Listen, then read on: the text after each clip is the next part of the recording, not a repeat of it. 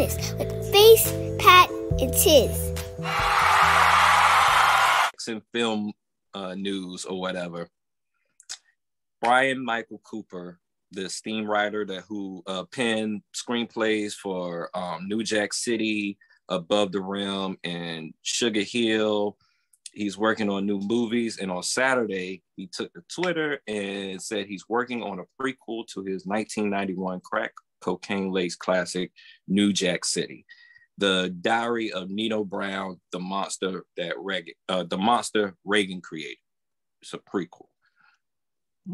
It's a work in progress. So he just released that out. I guess he's just putting together the screenplay. This was brought out on Revolt TV. So I know you said earlier that you get tired of these reboots and everything. So I wanted to see how you feel about this, because this one is actually fan, I could be stinging from, I just watched that new Ghostbusters, and that's got me pissed off. So I could be stinging from that, but man, they can leave my childhood movies alone at this point. keep building on this MCU shit, build your own new world that I ain't never seen before off y'all. But like, man, leave that shit alone. Everything don't need to be remade. Yeah, I haven't got into everything don't need a prequel, everything don't need a sequel, everything don't need a universe. Like, some shit was just a good movie, man. Just leave it as a good movie. It's all right. Like, I don't need the Cooley High universe, and I don't need, Cochise before this, before them. Like, I don't need all that, man. Just give me some shit is just a classic. Something new. It was really good for its time. It was great for what it did. It stands alone as greatness.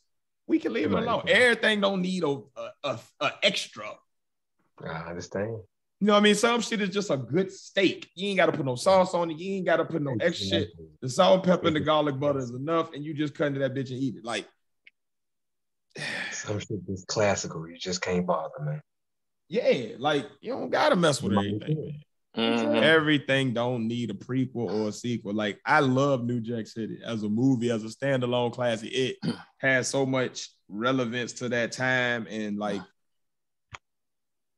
it's a time thing. You don't want to go back and do that now, because now people ain't like, what made that movie so crazy is it came out in the era it represented. Like, that's what make a lot of shit classic. Like, you go back and try to recreate it outside of that era, it don't feel the same, because it ain't that same vibe no more. The vibe has changed, and some shit needs to stay where it at so it can stay up on the pedestal. When you start remaking it and recreating it and giving it a sequel and a prequel and a part 4 and all this, like, you start to diminish the actual value of the original thing. Yeah, and I just like to see some things from my child. Like, I don't want another Boys in the Hood. I don't want another Menace to Society.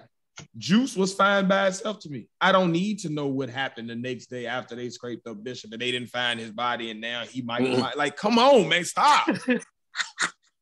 Stop. I don't need this shit. Like, you just fucking up a bunch of good shit just for the sake of a buck, because you're not creative enough to come up with your own shit. Well, pull Tarantino ass out of the crate, because he seemed to come out with something fresh every time. Let this kid James Samuels get a run, because he coming up with some new shit. I don't need people keep creating shit off of what I already had in my childhood. The Marvel Cinematic Universe is only special because I watched it grow from the first movie when they didn't know it was going to be a universe. They actually had to build and like put that shit together. But everything don't need to go back and retroactively have something. Like, I get shit like a Mad Max or a Halloween because it's already like 1,000 of them shits. Like, I love Mad Max. It's already a known universe and world to build from. But New Jack City, man, if it ain't have a sequel back in 94, Nino got out, then I don't need it now. Like, it was great. Dead. Rockabye baby. Let it live, man. Let it breathe and live where it's at. It's supposed to be him before all that stuff. I don't want to see that. And then, I mean, it's made. Who asked for that? Who asked for that?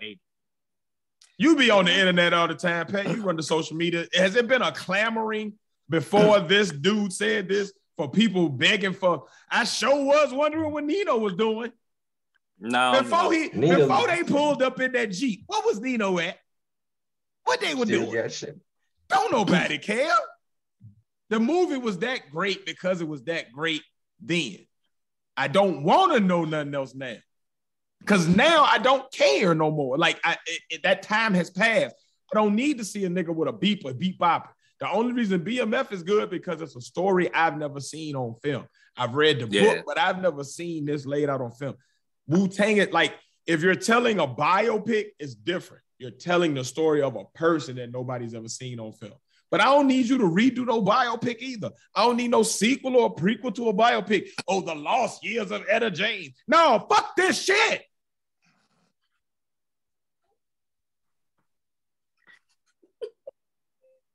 Leave shit alone. Let classics be classics and be creative and make some new. But I digress.